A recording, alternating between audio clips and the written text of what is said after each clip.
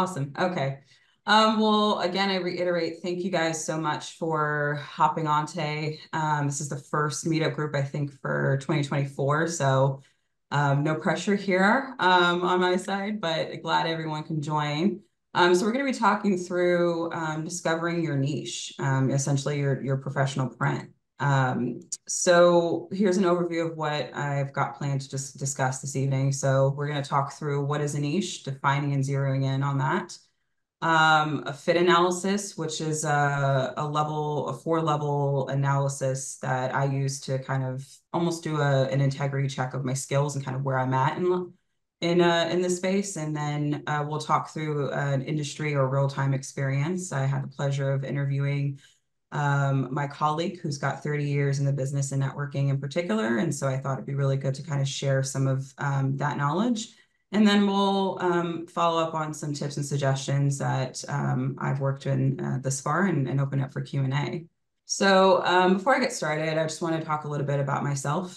I was asked to present tonight as I'm not an expert in the field, but I would be considered a peer to all of you, given that I'm also new to cybersecurity, but I bring a very unique perspective. I'm here to share with you what I'm currently doing to narrow down my own niche in real time, and then what's worked for me thus far, and share a bit of insight of what I've experienced in the time that I've been in cybersecurity, which is very short, and also my journey. So it's a very unique one. So a little bit about me. I'm currently an IT security analyst for a small, mid-sized, privately held company here in Melbourne. We specialize in bad debts for hospital and healthcare centers.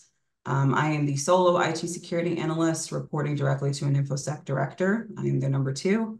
I have 4 peers on my team, a network engineer and 3 system administrators.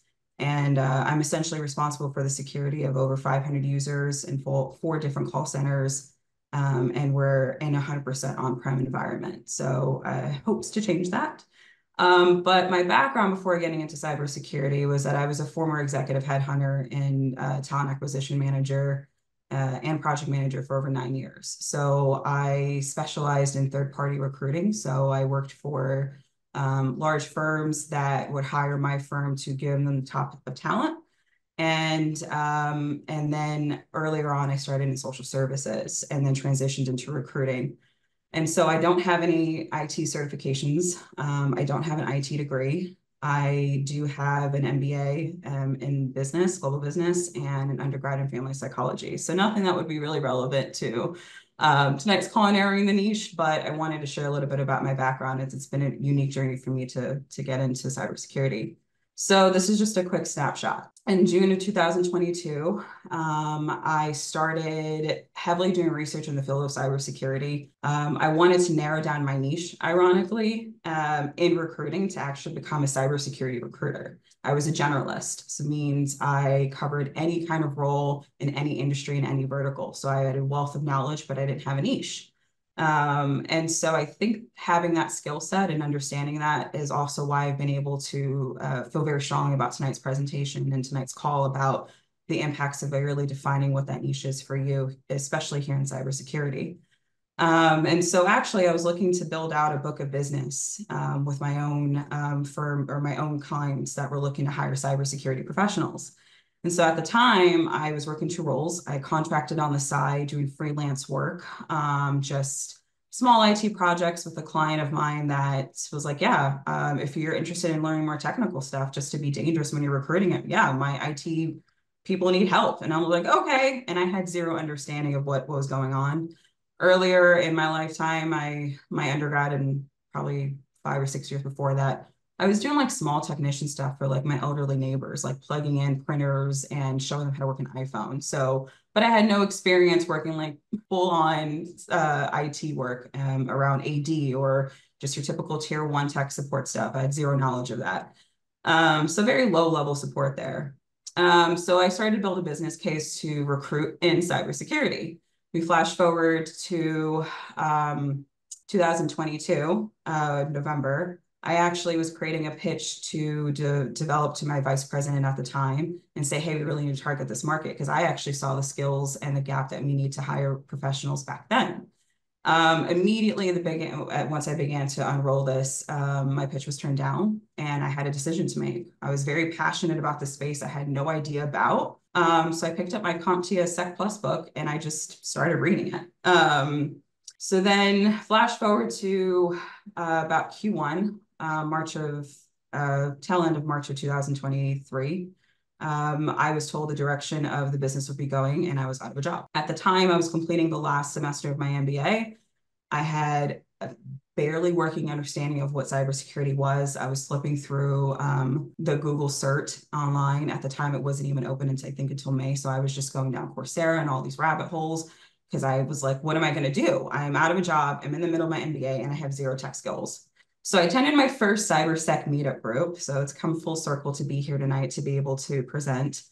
And then what I did between that March and June time or May time was really just finish on my MBA and suck at life. I was really down, didn't know what I was going to do.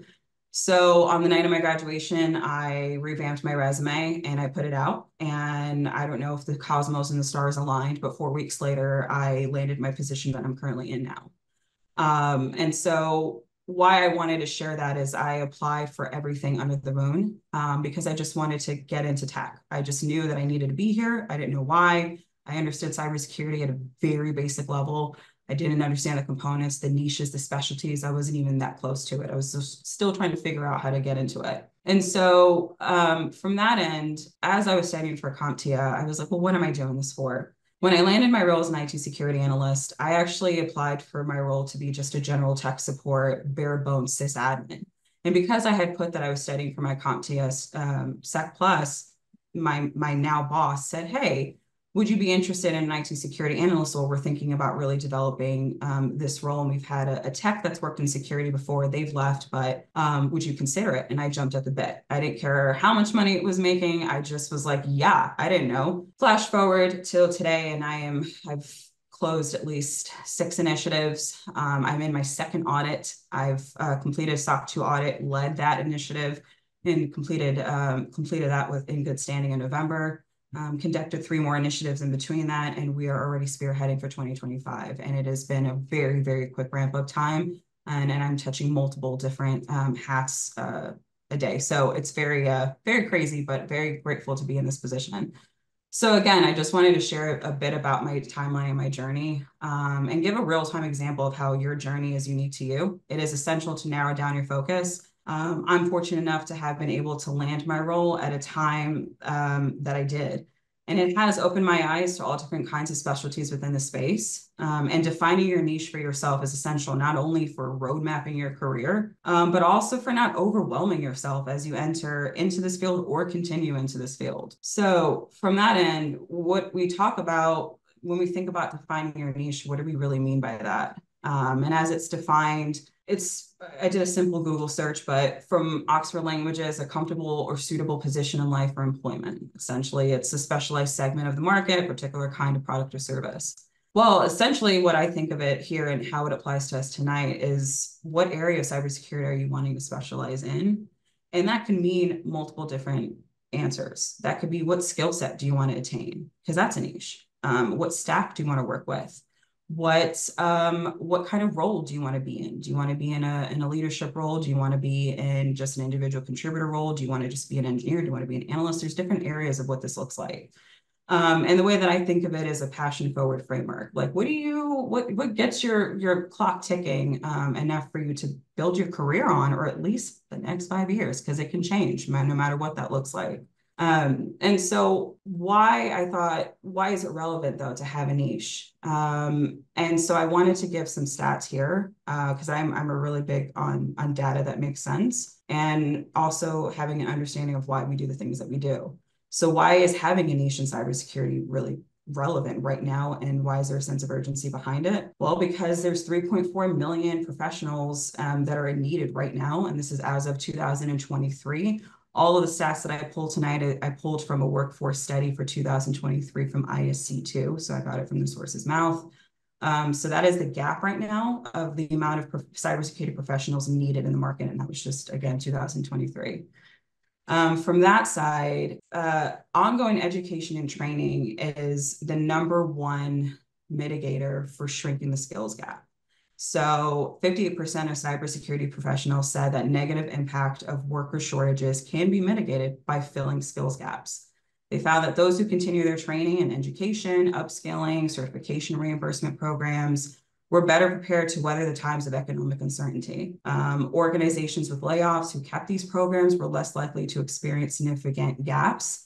And professionals have felt that continuing that education and essentially, in this case, narrowing down a niche, so to speak, really has helped continue to shrink that gap. Additionally, cybersecurity workforce in the gap have grown, and they continue to grow every year. So in 2023, the cybersecurity workforce has grown 8.7%. But the gap between the numbers of workers and the available skills continue to grow. So there's a 12.6 increase year over year currently of that gap still. And from a niche market, right? So we understand that there's a need. We understand we need to narrow down our focus, but what niches are working? What is the market telling us that's like the biggest gap if we're looking at it from a practical standpoint? And then how do we begin to narrow that down? So my role in looking at that for myself was like, well, what's the market telling me? Look at the skills and the gaps in the markets. So 92% of organizations report having skills gaps in their organizations, and the most common being cloud computing, AI and machine learning that we were talking about earlier, and zero trust implementation. Out of that 92%, 67% said that both shortages in total staff and skills gap, the biggest challenge between the two of those was the actual skills gap that are often the worst problem. And so from that, professionals, we face like an unprecedented threat landscape currently. I think I want to say probably within the last 5 years, according to this stat, that we have the most threatening landscape for cybersecurity we've ever had before, for attacks and threats in general. And so what that means to me, or at least when I'm reading and I see that, but okay, if I'm going to narrow down a niche, what kind of impact can I have? Well, it's clear that the sense of urgency is there, and the need to narrow down your focus and build your skills is almost paramount to closing the gap of what we need as professionals. And so 52% of organizations believe that they do have the tools and the people needed to respond to these cyber threats over the next 2 to 3 years. But with the shortages and the skills gaps, there's far more that needs to be done for organizations to feel secure. So in hindsight, the tools are in place, potentially the people at the organizations are in place, or the opportunity to bring on new people with that skill is in place. But the actual skills themselves to mitigate the threat in real time is missing.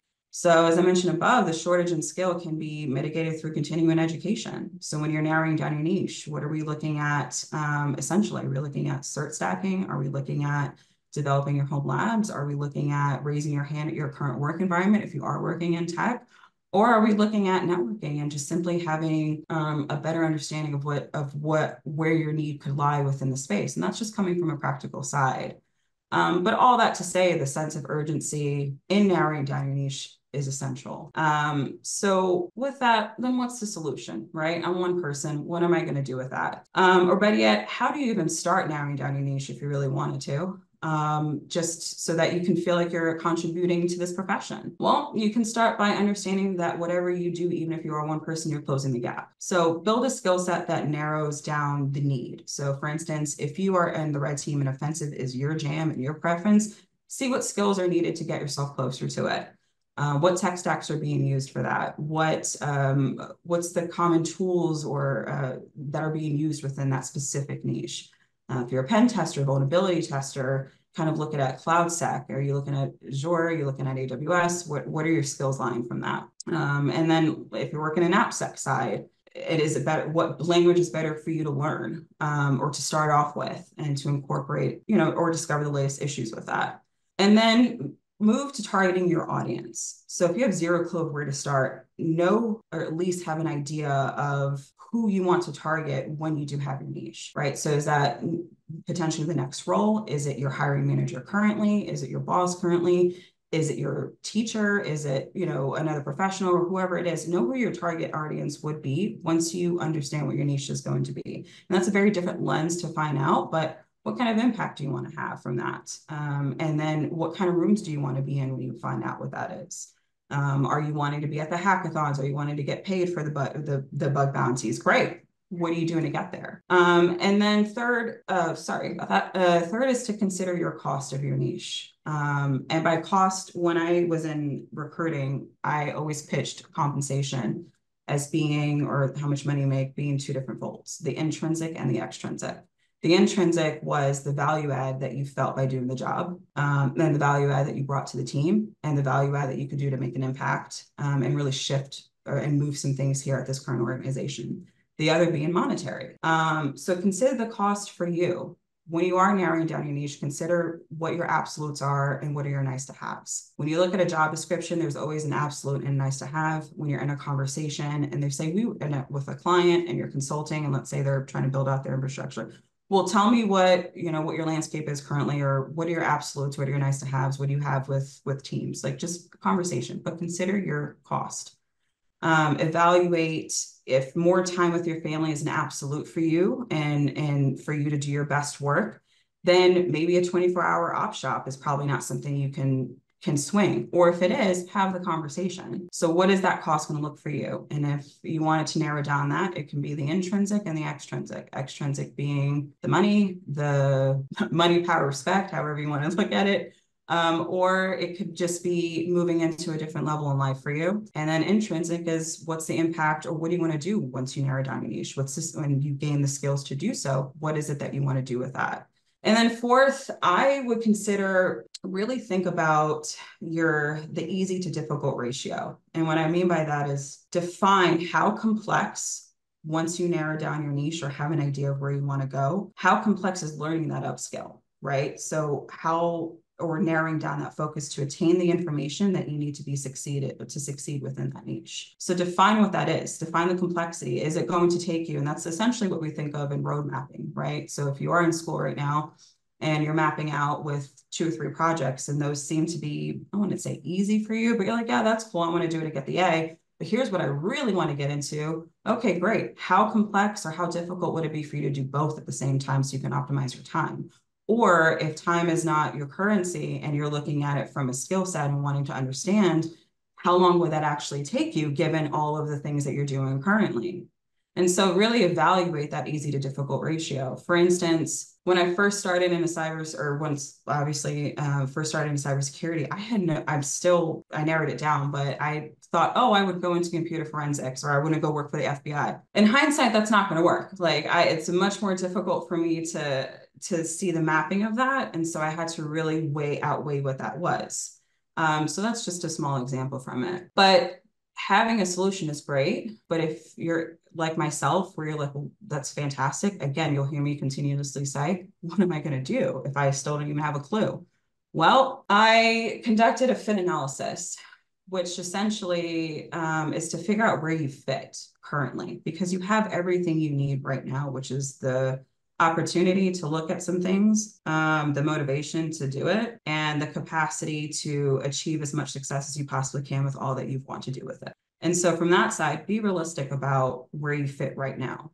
And so I created this fit analysis and I broke it down into 4 levels. And I did so based on my experience as a candidate searching for my first cybersecurity job. And even currently now, just thinking about what's out there, where do I fit in the market? And also I leveraged my experience working as an executive headhunter and TA, and how I used to categorize types of candidates that I used to pitch to hiring managers based on what value add I thought they could bring to the table for the role that I was working with. Not many recruiters do that, so I was one off on it. But generally, I have found I can kind of group candidates to fall in one of these areas. So your level ones, these aren't necessarily your entry-level folks, but they could be. You're either fresh in or fresh out of school, or you have 15 years experience in another profession and decided to make a career change, or 9 years like myself, with limited transferable skills in tech or in cybersecurity in general. So what do you do with that? You're completely brand new. You have no idea where to start, or you have been working in tech, and maybe you've been working as an IT help desk. You kind of understand a little bit on cybersecurity, but now you're like, well, this seems really cool.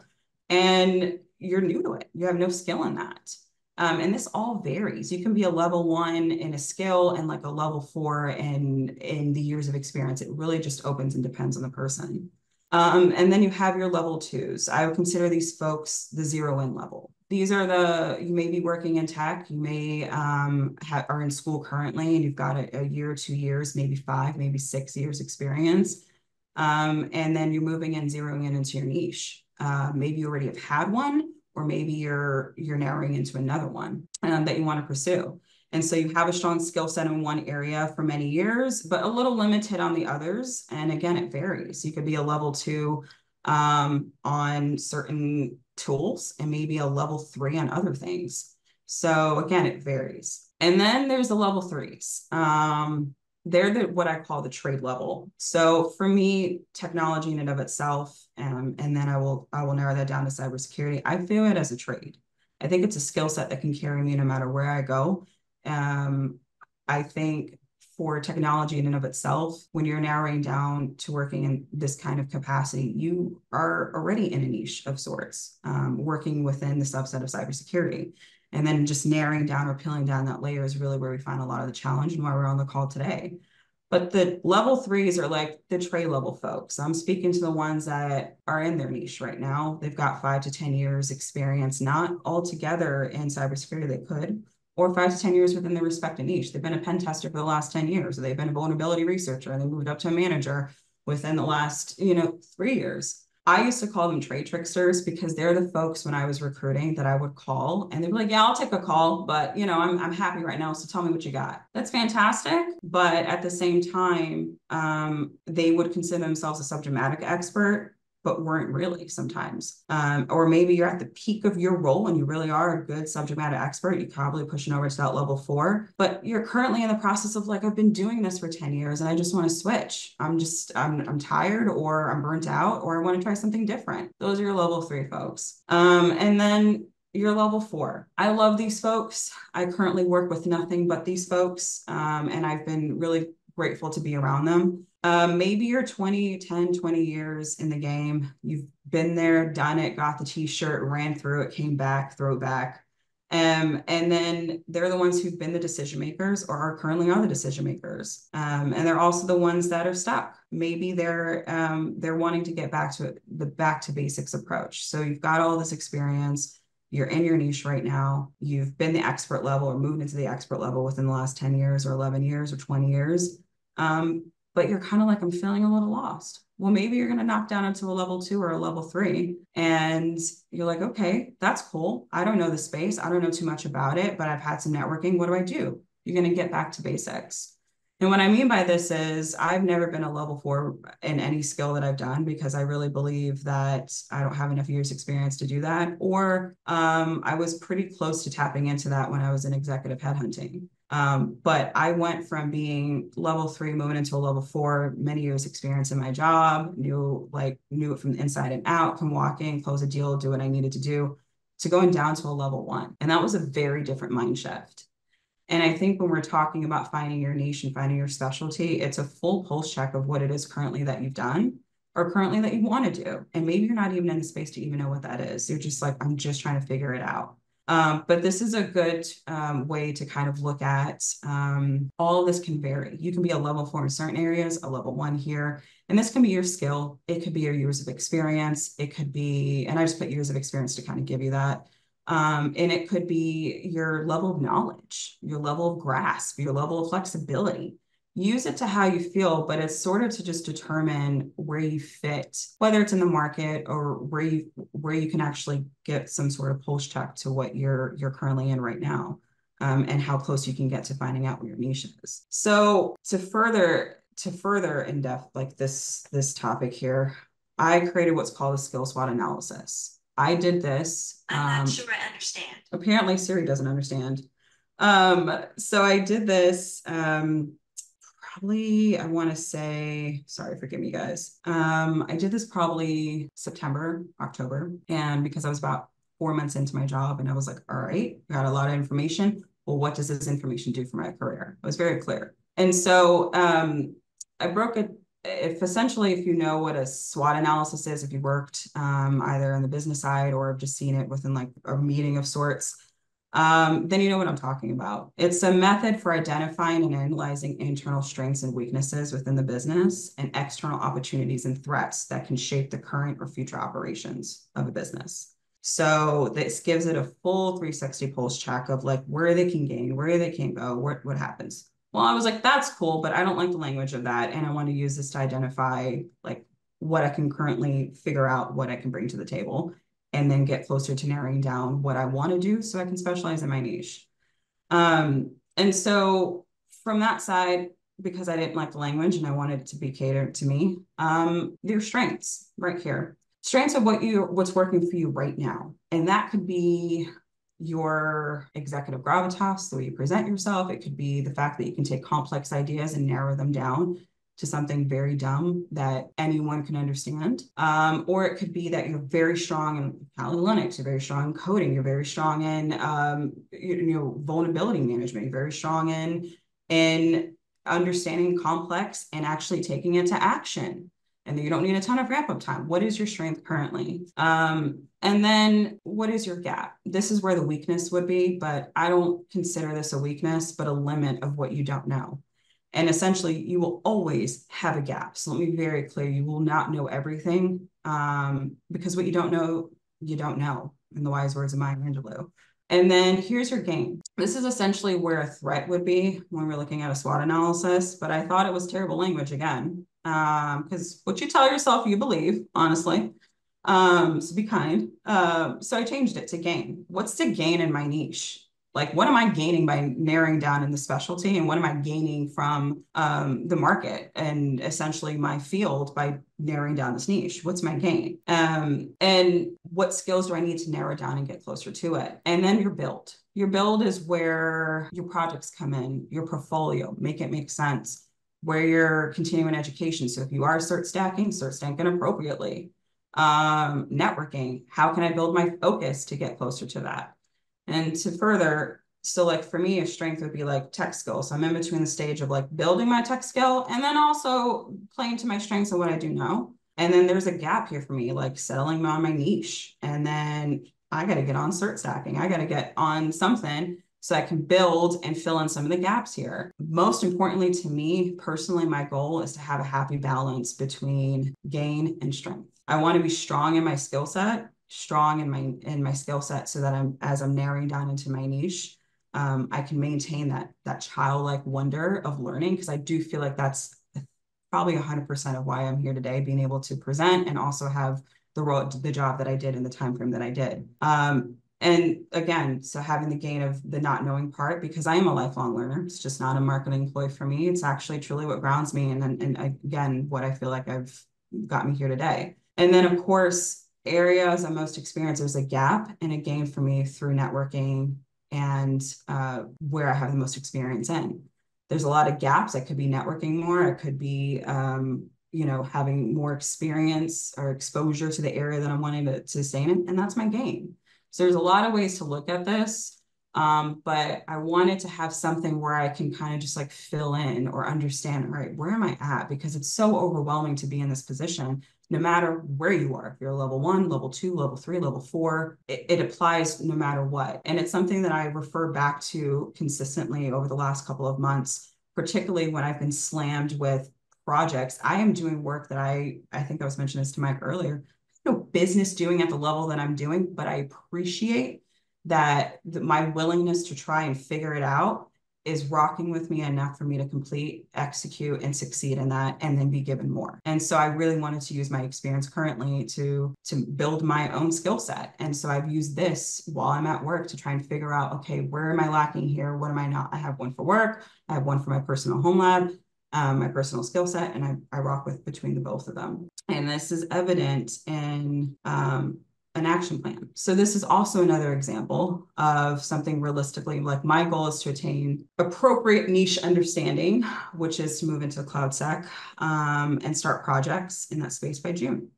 So I just roughly mapped this out. And you can also use this as a roadmap. It could be a 2-year plan for 2024, 2025, however that looks like for you. But it's an action plan of how you can build, get into your niche, and what your timelines look like so that you are on track and not feeling like you're spinning wheels all the time.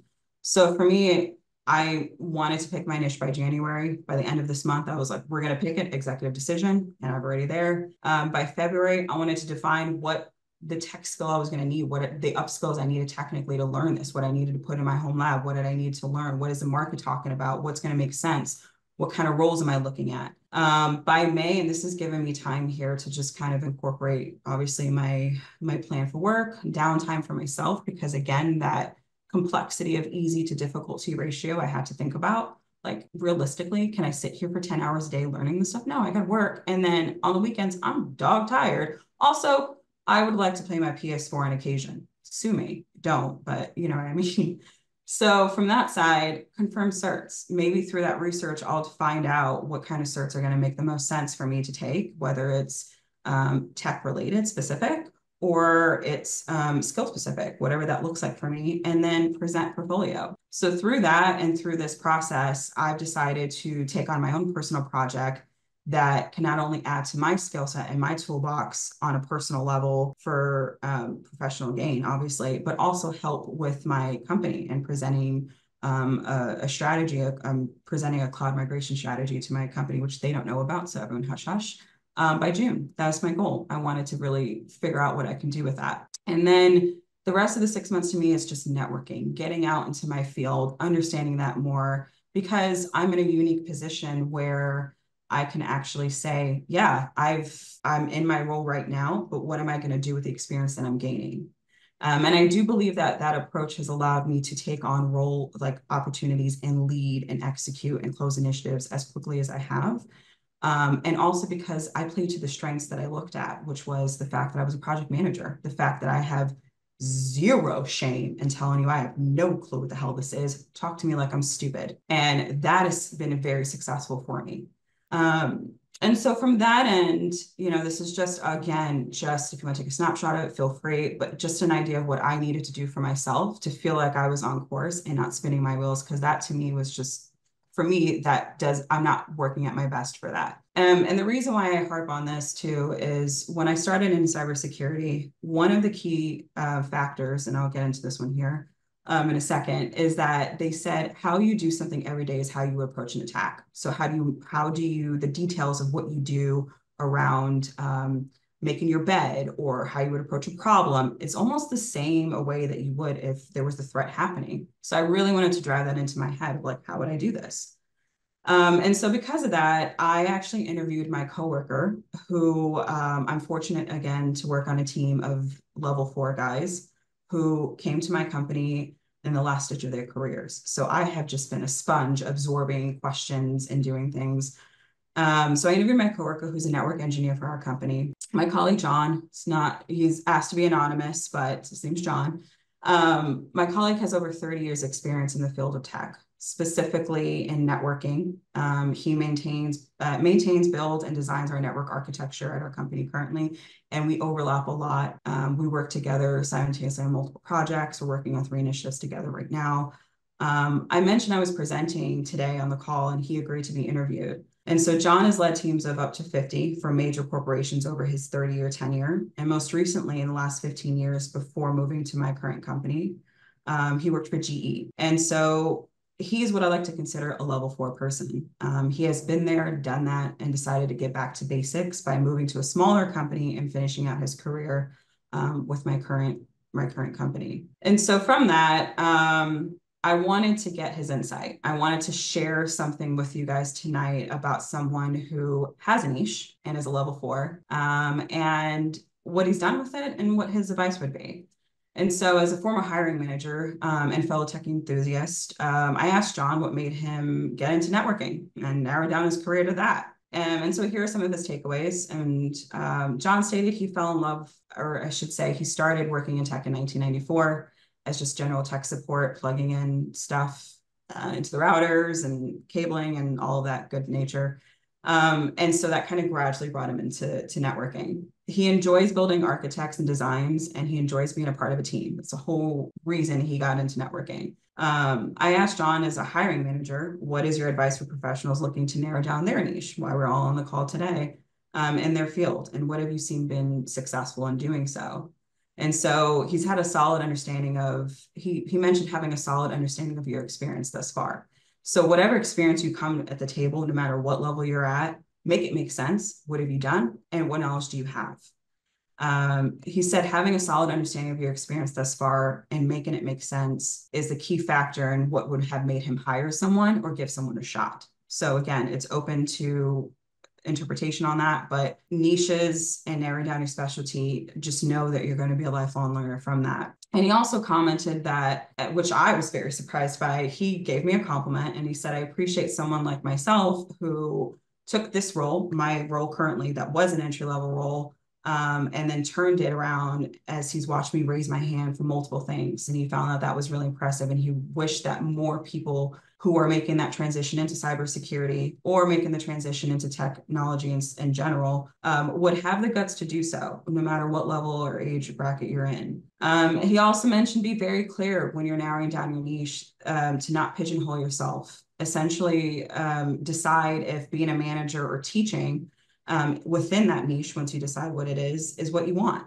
So for instance, if being a pen tester or working in vulnerability management, or if it's AppSec, or if it's CloudSec, what does that mean? Are you an engineer? Are you an analyst? Are you wanting to be a manager? Are you wanting to move on to more of the developer side? Like, what does DevSecOps? Great. What do those roles look like? Map that out and don't pigeonhole yourself specifically to just a specific tech stack. It could benefit in the long run, but to be able to have skill sets and understand the mapping of what that looks like for you in your niche, at least within the next 5 years, is really important. So particularly when he got into networking, he had no interest in being a manager, but because he had so many years experience, that was the next role, essentially, the next step up or the next movement for him within his niche.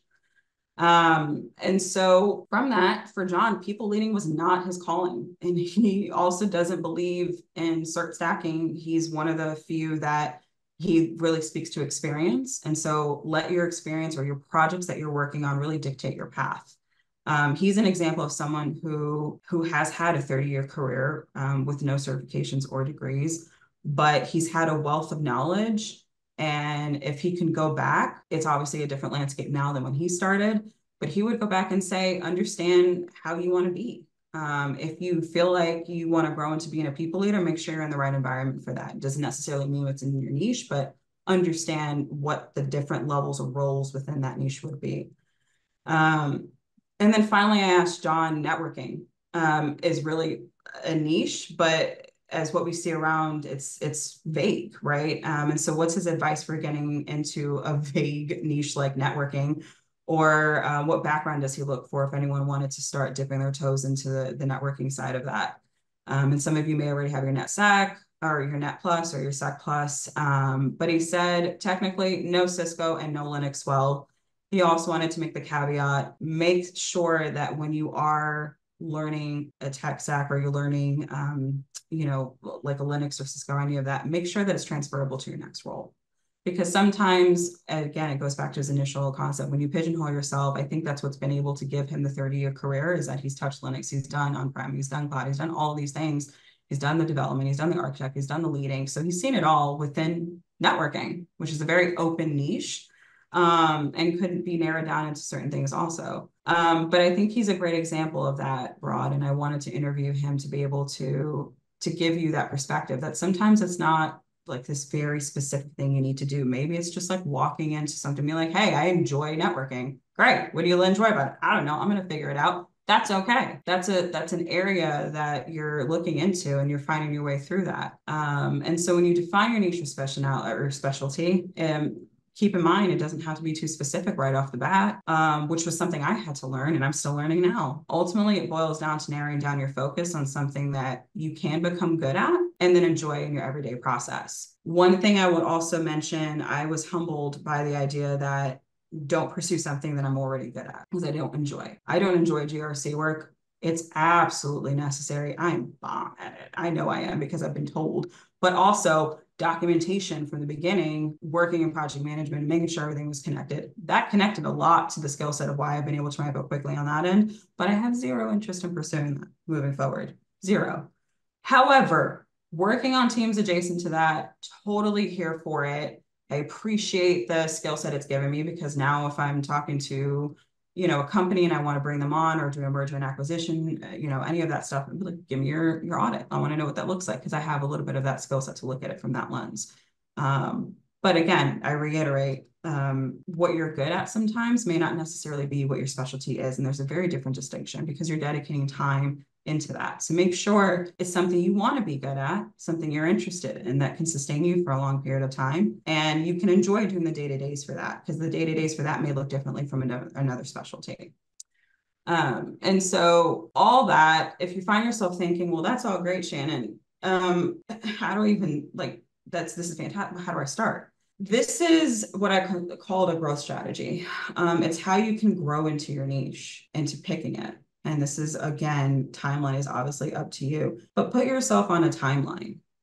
Stick to it. So let's say, and this is just a rough example, in February of 2024, by the end of that, I want to narrow down 3 subsets I enjoy. Let's just boom, pick it. Nothing else, no other rabbit holes, just pick the 3 that I like. And then spend your time from the end of February to the end of March researching that, mapping networking events that may be relevant to those 3 subsets. Okay, cool. And then by April, your niche is picked, and then you're going to adjust the rest of your time accordingly. So that's within like a 90-day turnaround period. If anybody's worked out or started a program, they know you got at least 90 days to see a difference from that. So that's a skill you've probably learned or know of. You can apply it here, and just kind of grow into that. For me, in my case, I did that. I initially thought I knew what I wanted, but I'm human. We think we know we want, you know. At least for me, I didn't at the time. I didn't know what the hell I was talking about. I was like, this sounds cool.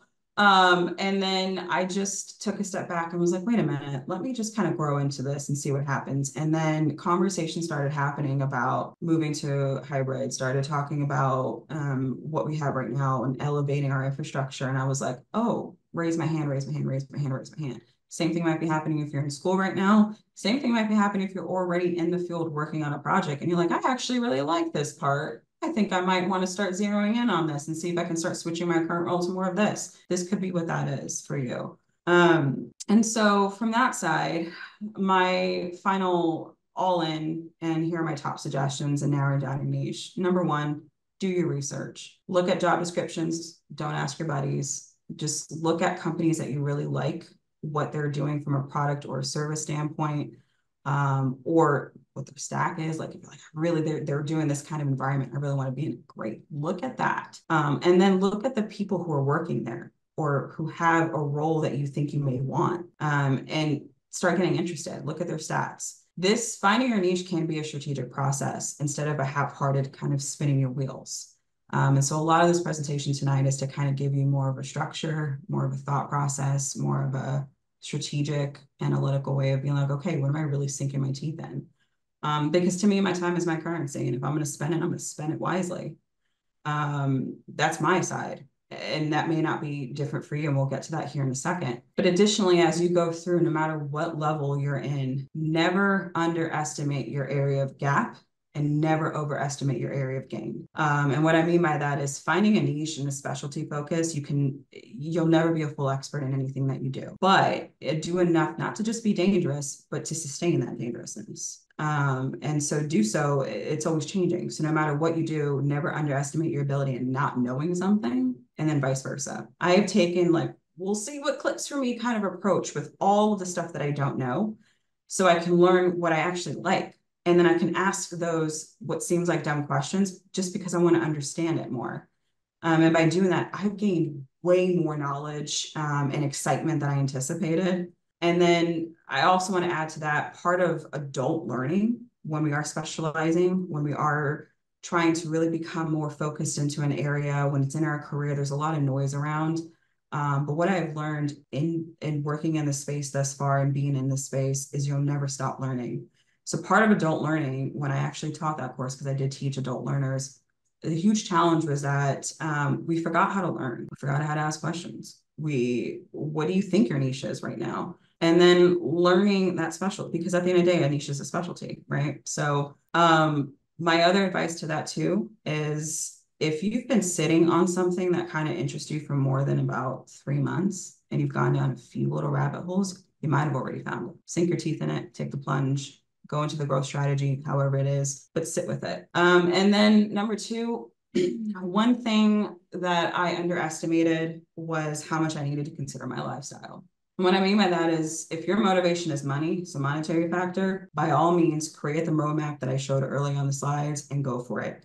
But do your research on salary, do your research, and don't just ask your buddies. And what I mean by that is the years of experience in job descriptions or the years of experience you see people that are doing the things that you're doing that you want to do may not necessarily look like that for your journey. If you see what my journey looked like, vastly different, completely out of the box, could be considered a one-off or not.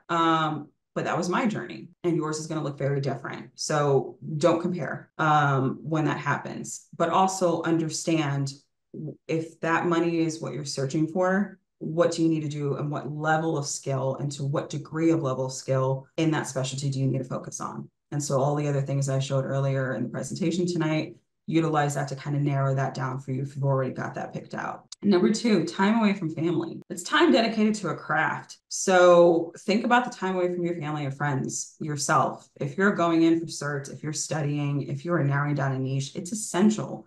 So use the growth mindset to get you closer to making an executive decision on what your niche is. Put a timeline on that, baby, because you don't have time to waste. When I graduated with my MBA, I thought I was done learning. I thought I would never have to use an Excel sheet. I could laugh and bury myself right now with how much that is so untrue.